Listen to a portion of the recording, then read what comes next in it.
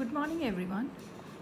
Today we will start exercise 3.2 of chapter 3. First question is write the answer of each of the following questions.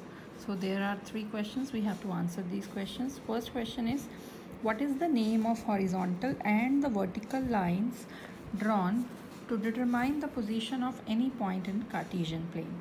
So as I have told you, this is a plane, and to determine the position of any point in a plane we always draw horizontal line and vertical line. So we have to tell what is the name of these lines. So horizontal line drawn to determine the position of any point in the Cartesian plane is called, do you know what does it call? What does we call it?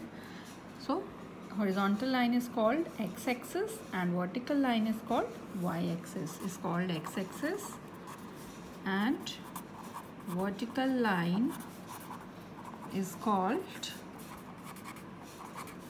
y-axis, and together they form the coordinate axis, and this is Cartesian plane. So this is horizontal axis called x-axis, this is vertical axis called y-axis, and together they make coordinate axis. Now next question is what is the name of each part of the plane formed by these two lines? Now you can see we have x-axis and we have y-axis in the plane. So these two axes, these coordinate axes, divide this plane into how many parts, and what is the name of each part? So you can see these two coordinate axes divide the plane into 4 parts: first, second, third and fourth part, and each part is called quadrant. Quadrant is 1/4 of the whole. So each part is called one quadrant. So the answer is, second answer is, each part of the plane formed by these two lines is called quadrant.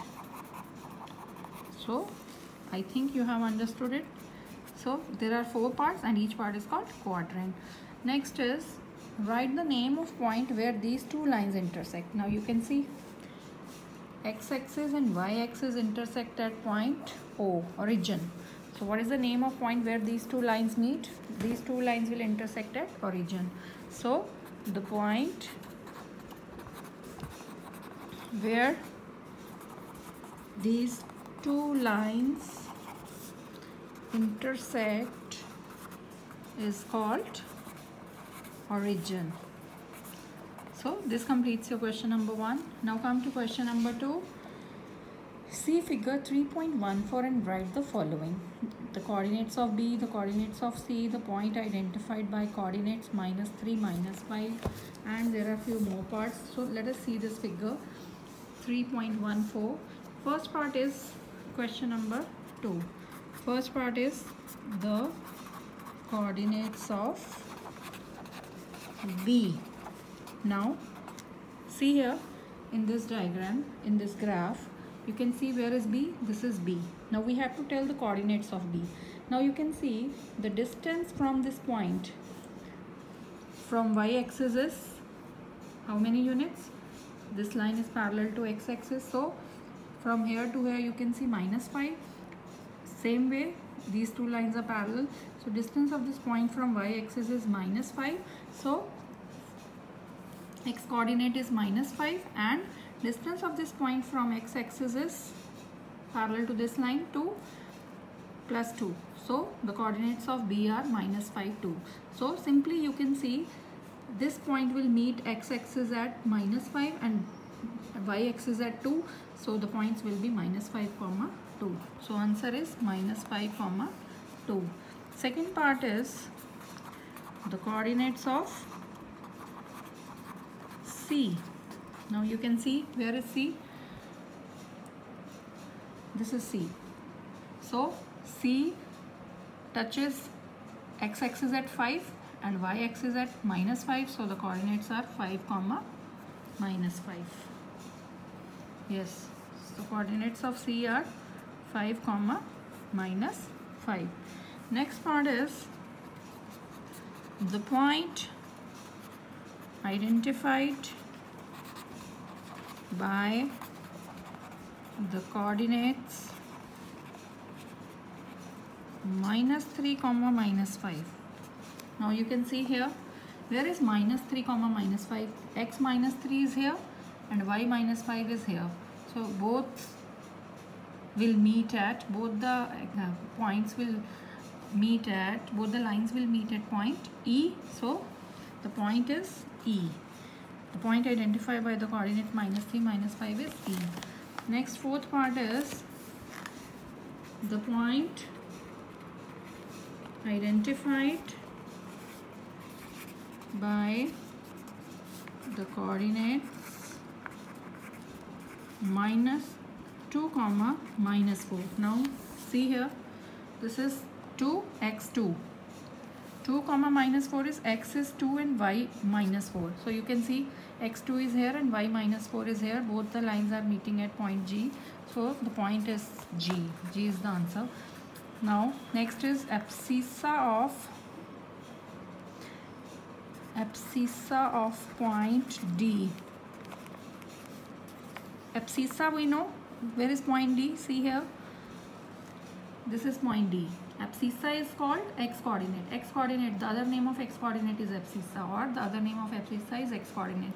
So the x coordinate of D is 6. So abscissa of point D is 6. Next is the ordinate of point H. Now where is H? Here is H. Ordinate means y coordinate. So what is the y coordinate of H? Here it is H. X coordinate is -5 and y coordinate is -3, and y coordinate, the other name of y coordinate is ordinate. So the ordinate of H is -3. Seventh part is the coordinates of point L. Now you can see, where is L? Here it is L. See this diagram, this graph, here it is L. So you can see L does not lie in any of the quadrant. It lies on y-axis, on positive y-axis, and we know on y-axis x coordinate is always 0. So here y is 5 and x coordinate is always 0 on y-axis. So the coordinates of point L is 0 comma 5. Eighth part is the coordinates of point M. Now you can see here it is M. As you can see, the M lies on x-axis, and on x-axis y coordinate is always 0 and M lies on -3. So the coordinates will become -3, x is -3 and y is always 0. So these are the coordinates of point M. So this completes your exercise 3.2, and now you complete it. Thank you.